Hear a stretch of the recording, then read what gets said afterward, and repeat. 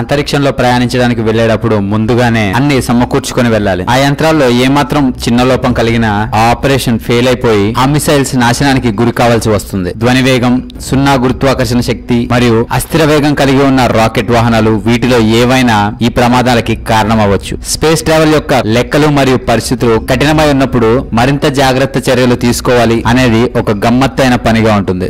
మరి అలాంటి భయంకర విపత్తుల వల్ల నాశనమైన కొన్ని మిసైల్ ఆపరేషన్స్ గురించి మీకు తెలియని కొన్ని ఆసక్తికరమైన విషయాలు ఈ వీడియోలో తెలుసుకునే ముందు ఇంట్రెస్టింగ్ ఫ్యాక్ట్స్ ఛానల్ ని సబ్స్క్రైబ్ చేయడం మాత్రం మర్చిపోకండి. అందం ఆరోగ్యం గురించి విలువైన టిప్స్ తెలుసుకోవాలనుకుంటే మా కొత్త ఛానల్ మై టిప్స్ ఛానల్ ని కూడా సబ్స్క్రైబ్ చేయండి. ఈ ఛానల్ లింక్ వీడియో కింద డిస్క్రిప్షన్ లో ఉంటుంది, తప్పక సబ్స్క్రైబ్ చేయండి. ఇక విషయంలోకి వెళ్దాం. Number 1, Colombia disaster. ఈ కొలంబియా డిసాస్టర్ 2003 ఫిబ్రవరి 1న జరిగింది మరియు ఆ డిసాస్టర్ అత్యంత ప్రమాదకరమైన ప్రమాదాల్లో ఒకటిగా ఈ కొలంబియా డిసాస్టర్ ను చెప్పుకుంటారు. ఈ ప్రమాదం చోటు చేసుకున్న ఫోమ్ నురుగ యొక్క పెద్ద భాగం షటిల్ యొక్క ఎడమ వింగ్ లో పడి ఒక రంధ్రం సృష్టించింది. నాసా అధికారులు ఈ నష్టాన్ని గురించి తెలుసుకున్నప్పటికీ దాని యొక్క తీవ్రత షటిల్ ప్రయోగాన్ని గమనించడానికి ఉపయోగించిన తక్కువ స్థాయి కెమెరాల కారణంగా అస్పష్టంగా ఉంది. నురుగ క్రమం తప్పకుండా మునుపటి షటిల్ నుండి పడిపోయింది మరియు క్లిష్టమైన నష్టాన్ని కలిగించింది తెలుసుకున్న నాసా అధికారులు దానివల్ల ఆందోళన ఏమీ లేదని నమ్మారు. కానీ కొలంబియా దాని మిషన్ పూర్తి అయిన తర్వాత పునః ప్రయత్నించినప్పుడు వాయువులు మరియు పొగలు రంధ్రం ద్వారా ఎడమ వింగ్ లోకి ప్రవేశించాయి. దీంతో ల్యాండింగ్ నుండి 7 నిమిషాల పాటు మిగిలిన షటిల్ యొక్క విచ్ఛిన్నానికి దారితీసింది. దాని కారణంగా ఆ ప్రమాదంలో 6 అమెరికన్ ఆస్ట్రోనాట్స్ మరియు ఇస్రాయెల్ దేశం యొక్క మొట్టమొదటి ఆస్ట్రోనాట్ ఆ యాక్సిడెంట్ లో మరణించారు. Number 2, water leak in astronaut suit. ఇటలీకి చెందిన ఆస్ట్రోనాట్ యూరోపియన్ స్పేస్ అకాడమీలో ఆస్ట్రోనాట్ గా తన విధులు నిర్వహిస్తున్న సమయంలో స్పేస్ లో ఇంటర్నేషనల్ స్పేస్ స్టేషన్ నుండి బయట పనిచేస్తున్న సమయంలో అతనితో పాటు అతని సూట్ లో కొన్ని వాటర్ ఉండిపోయాయి. ISS యొక్క 36 ఎక్స్పెడిషన్ లో భాగంగా అతను స్పేస్ వాక్ చేస్తున్నప్పుడు అతని యొక్క హెల్మెట్ లో అనుకోకుండా వాటర్ తో నిండిపోయింది. స్పేస్ లో జీరో గ్రావిటీ ఉండడం వలన ఆ వాటర్ అతని తల చుట్టూ ఫ్లోట్ అవుతూ ఉంది.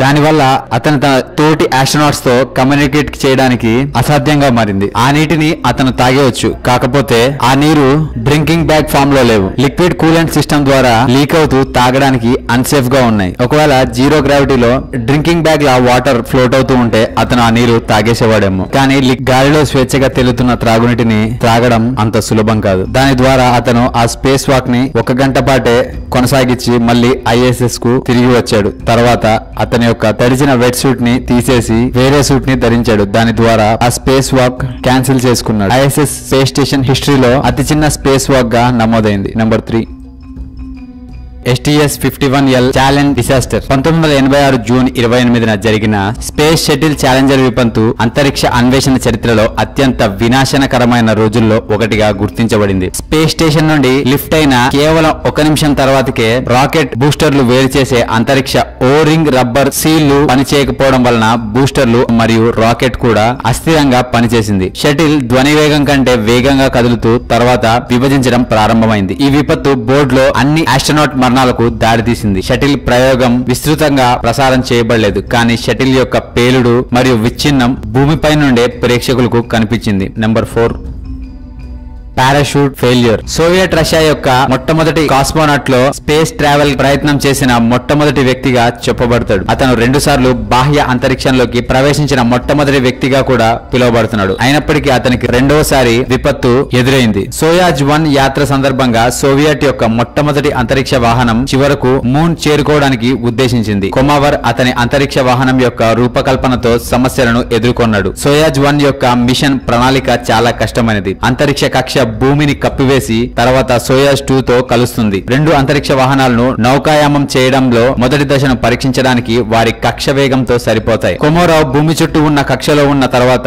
సోయాజ్ 2 ను లాంచ్ చేసి కలుసుకునేందుకు సమయం ఆసన్నమైంది. అంతరిక్ష విస్ఫోటనంతో విస్తరించబడిన సమస్యలు స్పష్టంగా కనిపించాయి మరియు సోయాజ్ 2 మిషన్ ఆగిపోయింది. సోయాజ్ 1 లో సౌర విపత్తులలో ఒకదానిని మోహరించకుండా మరియు నాటకీయంగా వ్యోమనౌకకు శక్తిని పరిమితం చేసింది. దానివల్ల ఆ మిషన్ నియంత్రించాలని నిర్ణయించింది. ఈ వాహనాన్ని నియంత్రించడంలో కష్టాలు సృష్టించాయి మరియు ఆ మిషన్ కొనసాగలేకపోయింది. మరియు కొమవర్ తిరిగి భూమికి రావడానికి సిద్ధమవుతున్నాడు. కొన్ని సమస్యల వాతావరణ ఉల్లంఘించిన తర్వాత సోయజ్ 1 లో పారాషూట్ వినియోగం జరిగింది, కానీ సరిగ్గా రిలీజ్ కాకపోవడంతో అంతరిక్ష వాహనం వేగాన్ని తగ్గించలేకపోయింది. సోయజ్ 1 1967 ఏప్రిల్ 24లో భూమిలో క్రాష్ అయింది. కాస్మోనాట్ వ్లాదిమిర్ ఆ క్రాష్ లో చనిపోయాడు. దానికి ముఖ్య కారణం అది క్రాష్ అవుతున్న సందర్భంగా అతను బయటికి దూకేశాడు, కానీ పారాషూట్ ఓపెన్ కాకపోవడం వల్ల ఆ ఆస్ట్రోనాట్ మరణించాడు. ఇక నెంబర్ 5 అపోలో సోయాజ్ టెస్ట్. 1975 జూలైలో అపోలో సోయాజ్ టెస్ట్ ప్రాజెక్టు రెండవ అంతరిక్ష ప్రయాణ